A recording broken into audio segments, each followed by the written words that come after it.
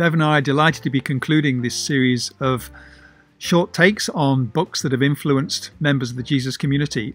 We couldn't stick to one title apiece, so we've picked a few. Bev. Okay, my first choice is a classic from my childhood, William's Happy Days by Richmal Crompton.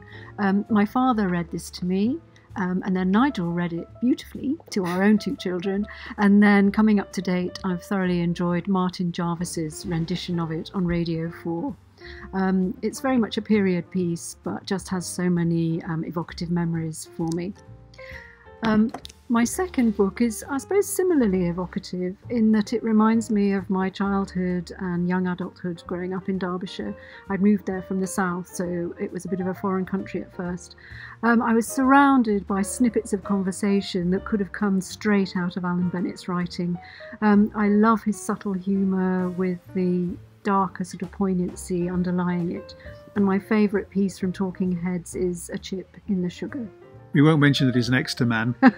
No. Okay, and my final sort of literature loves are actually contemporary Irish writers.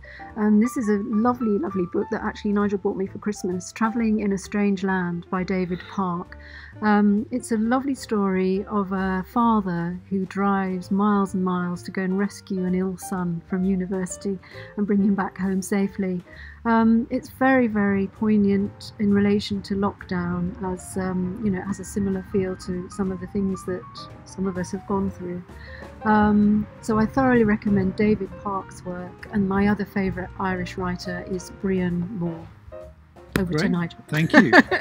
Well, I've got to start with science fiction. I read yards and yards of it as a child. Perhaps one of the most influential writers to me was Isaac Asimov. His novels are full of robots and aliens. In fact, he even talks about laws of ethics for robotics. And he was also an extraordinary human being. So a great example of a genre that really affected me, Asimov's Foundation. Actually started in 1940s as an astounding comic piece. A second book would be Aubrey de Selincourt's The Channel Shore. Kind of represents the passion we both have for sailing.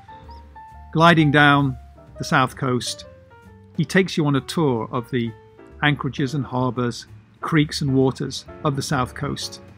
Written in the 1950s, perhaps a quieter time, but it's a wonderful book to read as you sail along.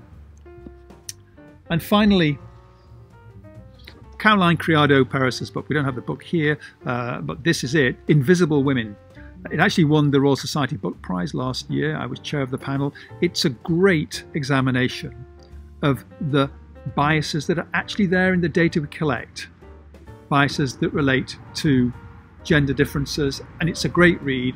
Absolutely should be compulsory reading for almost everybody interested in data and data analytics and how that plays out in the modern world. I think it should be a read for everybody. So thank you, and thank you to everybody who supported the book fund. We've enjoyed sharing some titles with you, and I really do appreciate everybody's support in this endeavour to help provide books for our students. Thank you. Thank you.